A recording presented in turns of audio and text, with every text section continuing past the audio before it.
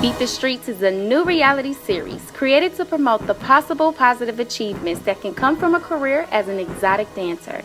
Some women dance for enjoyment, some for money, but there are some who see it as a means to achieve a better life by paying for college and starting their own businesses or careers in order to have a better life for them and their kids. Let us be great, cause we gon' do it anyway. Turn on the fans and turn up the air cause these haters is heated. I'm back on my grind. My name is Patrice Anderson, aka Queen. And my name's LaShawn Garth. Be getting money just like I do. I'm Tashbina Waheed, author, mentor, and diamond consultant. I am Jessica Pinky Rapid, the boss. I had to sacrifice, do what I had to do. 1,500 on a pair of shoes. And I'm Nicole.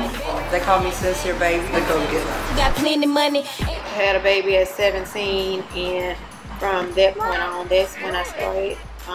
I started dancing at the age of 18. I needed the funds. I think that's why, probably every female decides to do it. I was kind of blackmailed. If I didn't get this money, something was going to happen to me. I was watching the girls get so much money and I wasn't making the money. So I talked to one of the dancers. I went and I got hired. And I've been dancing ever since. My great-grandma, she ran Shot House and she pimped out women. So I always learned how not to be underneath a man. I'm a full-time mom, part-time hustler. Just because I had kids young doesn't mean that they don't deserve the same thing. Somebody that, made the right decisions in life and went to college and got married, and they deserve the same thing.